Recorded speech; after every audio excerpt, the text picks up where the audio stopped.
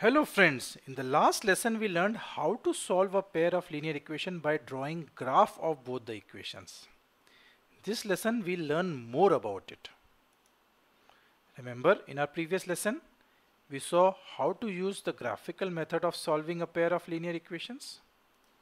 We drew graph for both the linear equations and the intersection point gave us the solution for that pair.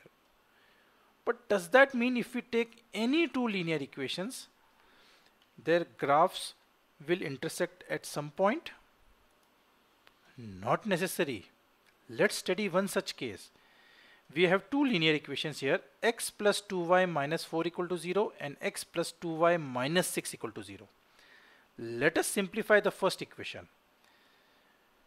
X plus 2y minus 4 equal to 0 or 2y equal to 4 minus x or y equal to 4 minus x by 2. And for the second equation, x plus 2y minus 6 equal to 0 or 2y equal to 6 minus x or y equal to 6 minus x by 2. Now we take some coordinates for the first equation. When x equal to 0, y will be equal to 4 minus 0 by 2, which is equal to 4 by 2, that is 2. And when x equal to 1 or 2 or 3, they are not a correct choice because 4 minus x would be indivisible by 2, means we will get y as fraction, which makes it a little harder to plot. So we take x equal to 4. So we will get y equal to 4 minus 4 by 2, which is equal to 0 by 2, that is 0. Same way for the second equation, if we take x equal to 0, y is equal to 3 we get. And if we take x equal to 2, y is equal to 6 minus 2 by 2, which is equal to 4 by 2, that is equal to 2. To represent the equations graphically, we plot the points.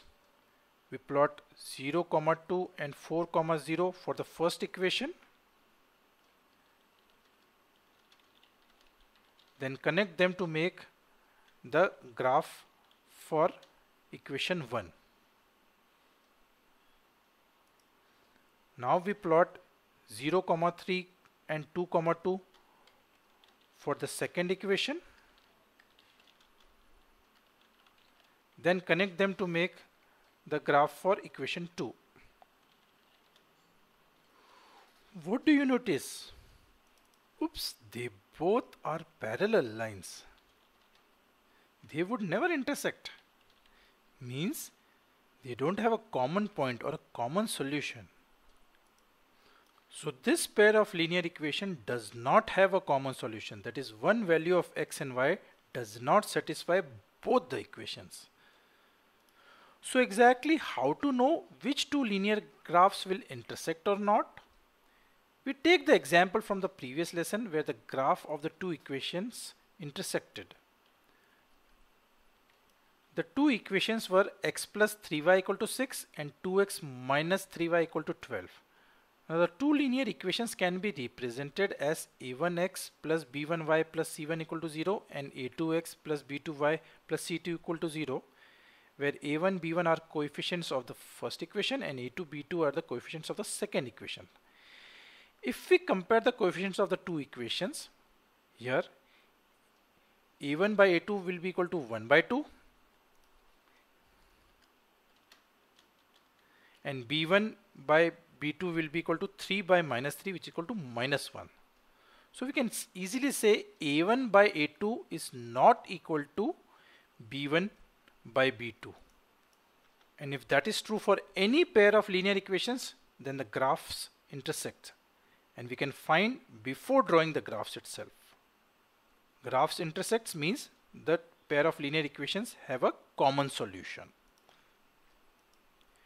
Now we take the case of parallel linear graph which we drew in this video. Here the equations were x plus 2y minus 4 equal to 0 and x plus 2y minus 6 equal to 0.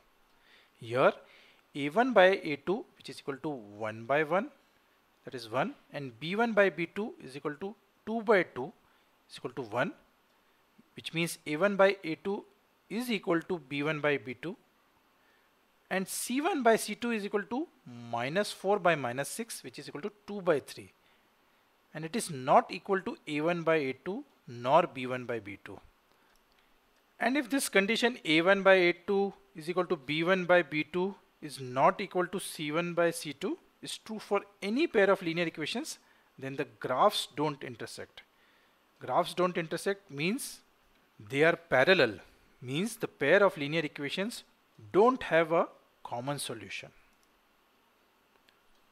So just look at the coefficients. If A1 by A2 is not equal to B1 by B2, then the graphs of the two linear equations will intersect. That point is the common solution of the linear equation. If A1 by A2 is equal to B1 by B2 but not equal to C1 by C2, then the graphs of the two linear equations will be parallel. That is, they will not intersect, and there is no common solutions of these linear equations. But what if A1 by A2 is equal to B1 by B2 is equal to C1 by C2? Like in this example, 2x plus 3y minus 9 equal to 0 and 4x plus 6y minus 18 equal to 0. Here A1 by A2 is equal to 2 by 4, which is equal to 1 by 2. B1 by B2 is equal to 3 by 6, which is equal to 1 by 2 again. And C1 by C2 is equal to minus 9 by minus 18, which is equal to 1 by 2 again. If you look closely, both the equations are same. If we multiply the first equation by 2, we get a second one. So second equation is an equivalent form of the first equation. So their graphs will be same. In other words, their graph will coincide. That is, both the lines are on top of each other. One may be longer, one may be shorter, but they are together. So all the common points of the two graphs will be the common solution of this pair of linear equations.